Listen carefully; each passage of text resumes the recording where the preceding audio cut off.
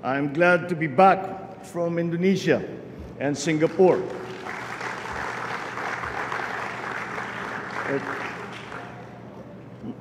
However successful and productive this trip was, of course, it is always going to be good to come back home. At lalong-lalo na kapag tayo merong namang magandang balita ng kaunti na sasabihin natin may pasalubong na maaring matanggap natin kapag tayo ay ibinuo natin lahat ng sinimula namin dito sa nakaraan na bisita, na state visit na ito. My inaugural state visits to our two important ASEAN neighbors were fruitful and engaging. The visits also offered us an opportunity to exchange views with the leaders of Indonesia and Singapore on important regional and global issues that affect security in our region. We were cognizant of our roles as neighbors and partners in ASEAN. We all share the view that in this time of geopolitical turmoil and uncertainty, unity, mutual respect, and the principle of sovereign equality should always prevail in our efforts to uphold peace and stability and an environment conducive to our continued national development. Ang lahat ng ito ay para sa ating mga kababayan, dito man sa Pilipinas o sa ibang bansa.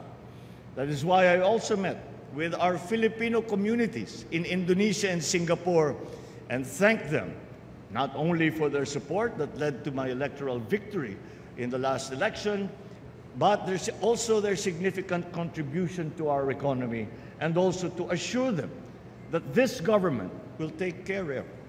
Kahit na wala sila dito sa Pilipinas, sinisigurado ng ating pamahalaan na aalagaan pa rin natin sila. Our kababayans continue to be a source of pride as they demonstrate to the world that Filipinos excel at whatever endeavor they choose to undertake. Indeed, my back-to-back visits to Indonesia and Singapore, I think, have been thoroughly worthwhile. Gagawin namin lahat ng inyong pamahalaan. Gagawin lahat ng ating kabinet, mga members of the cabinet.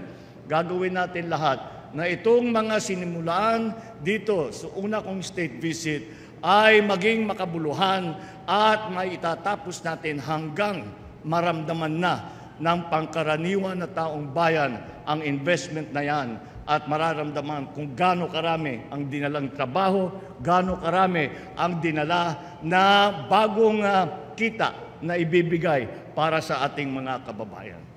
Kaya't we look forward to doing the work, the detailed work that is necessary to bring all of these proposals to fruition. And that is what we are all now going to bend ourselves to this work.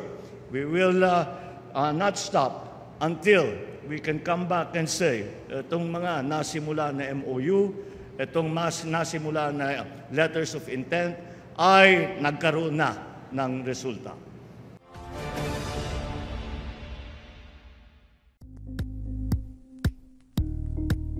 Thank you for watching Politico TV. Please like and subscribe to our channel for more videos.